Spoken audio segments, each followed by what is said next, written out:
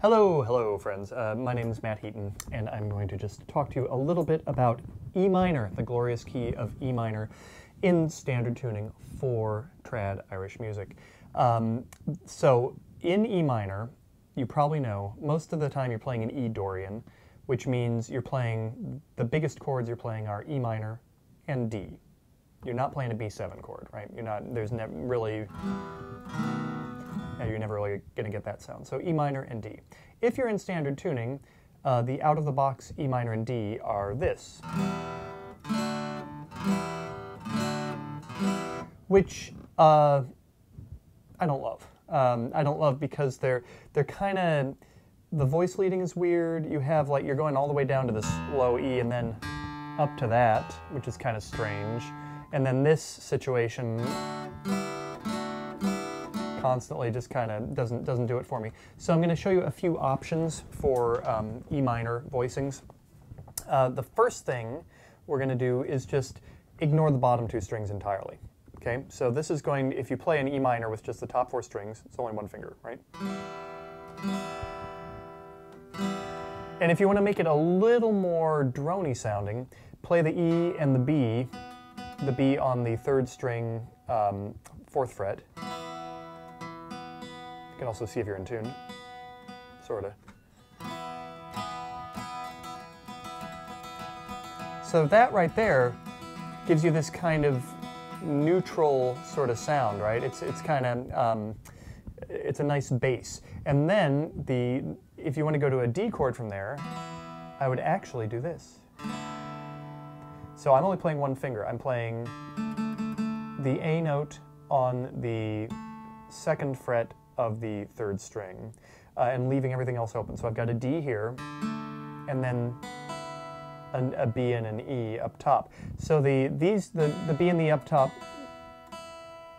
the B and the E up top kind of act as a drone, right? So you end up with a thing like this.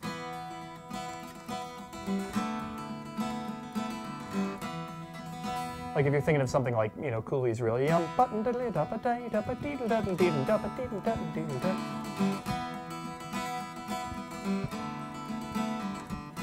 okay, so that's for starters, that's kind of nice. Then you can add things to it.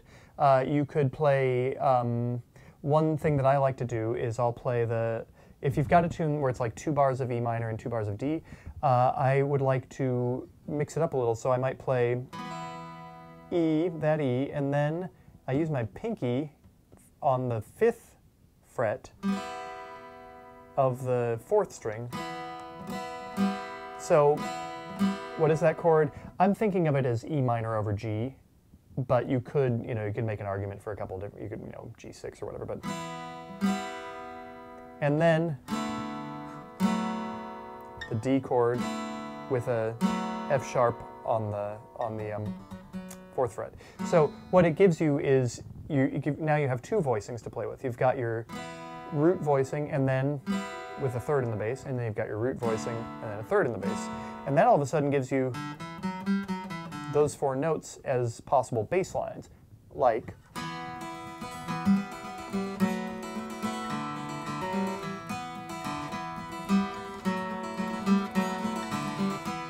right? And again, I haven't even touched the bottom 2 strings yet. So these 2 voicings, and then kind of messing around with other things. You can, and of course, from there you could think of adding, add your high note if you want it. And then you can kind of think of those things if you then, want to add some bass notes.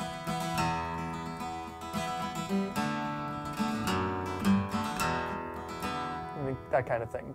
Now, so that's all first position stuff. I'm not really going to talk a lot about the 6-string stuff right at the moment. Again, we're in standard tuning, so your low E is your friend there. Now, another thing that I really like to do is up higher. I'll do this sort of thing where now what this voicing is it's basically this bar chord shape, right? But I'm thinning it out.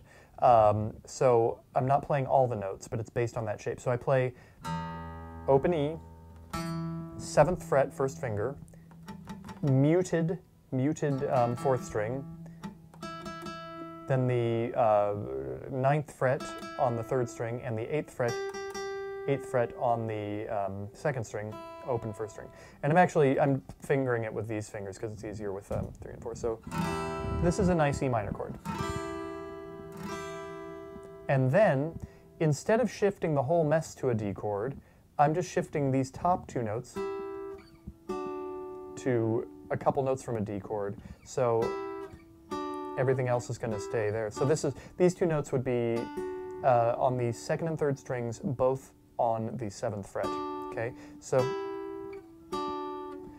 and the way I'm doing it, I'm using fingers 3 and 4 here, and then the 3rd finger stays down, slides down 1 fret, and then you get those 2 fingers, do it with 2 and 3. So, and then you get to kind of, so you have this nice low drony thing.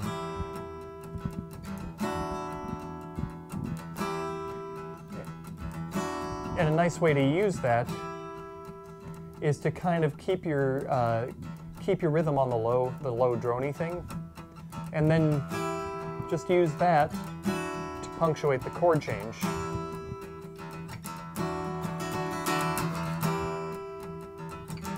Right? And it's sort of still like Dennis Cahill kind of does this with, you know, picking fingers.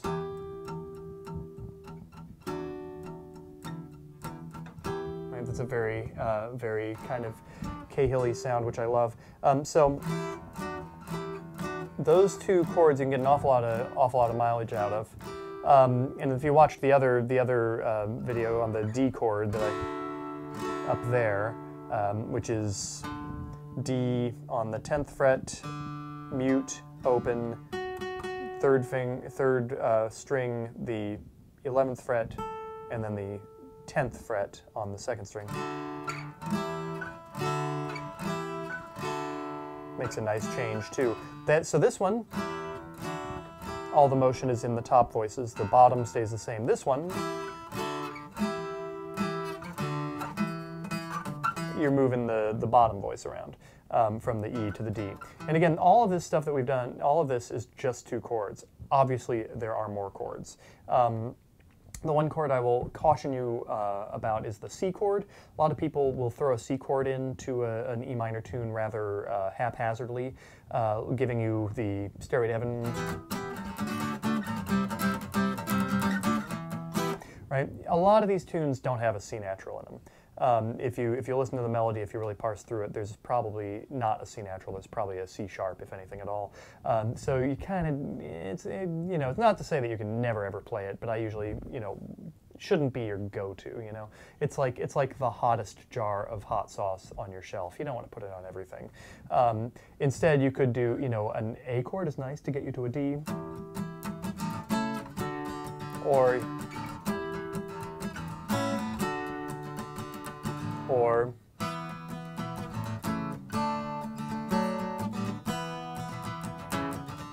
and so that's a C sharp right there, and it leads you up to the D.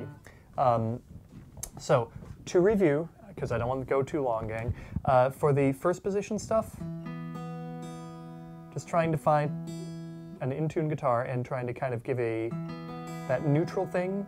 Then you can add different notes in the bass. For the D chord, I'm really just playing a 1-note thing because I like the drony. And then up here, you've got this and this as your big go-tos. And once you start messing around with this, you might learn that you might find other places you can use this shape, because it actually works pretty well, in D minor too. So that's it. Those are some E minor ideas. Let me know if you have any other questions, or feel free to get in touch if you need further explanation of this. And thank you to Shannon for letting me do a few guest backing videos. Take care. Happy tunes.